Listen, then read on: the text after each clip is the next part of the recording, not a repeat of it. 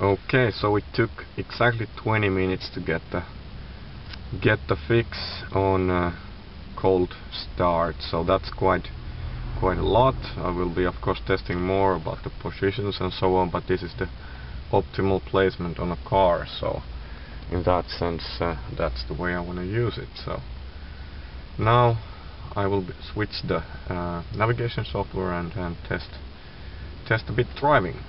Just a sec. Okay, so I have my old Michelin Mapsonic here now and testing it on this device. So if the noise levels are too high, I will talk you through it. But I will try to talk. If you can't hear, I will do the better version with a talk on the office when I'm back. But let's see how it works.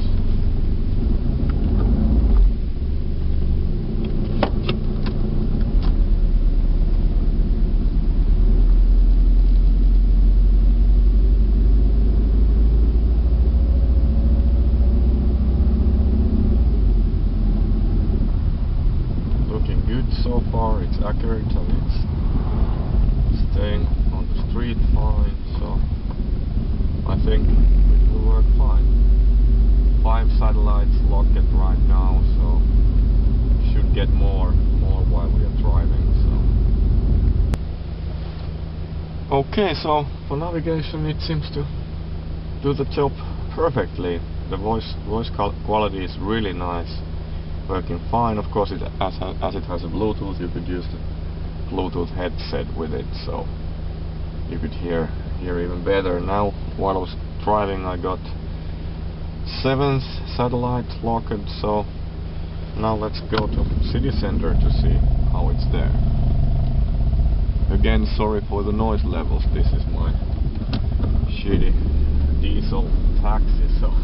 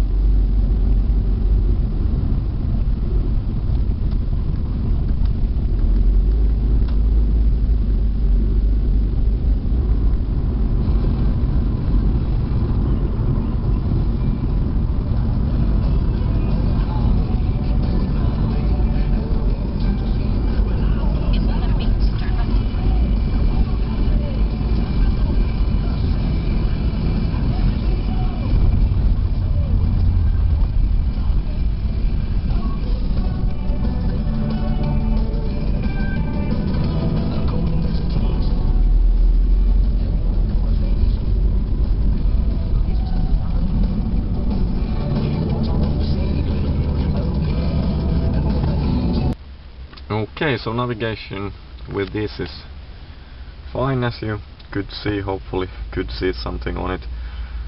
The speaker volume is absolutely great. It's one of the best on UMPCs I've used, so that's a really good thing. I just tested the warm start, which means that I closed the application and went inside to get some food. You can see the McDonald's over there, and came back, turned the GPS software on and waited 2 minutes and it got the fix. So 9 satellites right now after like 3 or 4 minutes. So in that sense it's looking good. Have to test more to really get to know this GPS function on this one, but so far looking good. On the battery life, right now I have been using this for an hour and a half with 3G on, checking emails on the background, with the GPS on, brightness in full, and without any power management on XP, because we don't still have the drivers, and it's still 15% left. So I would say 2 hours right now without the drivers, with GPS on, with the 3G on. So the GPS doesn't seem to... Oh, right now I'm getting the low battery warning, so GPS doesn't seem to use that much power, which is a good thing. Of course, the next thing for me is to test different car adapters to get good placing to the dash, and then of course getting some kind of car charger also. But so far so good. Thank you, bye.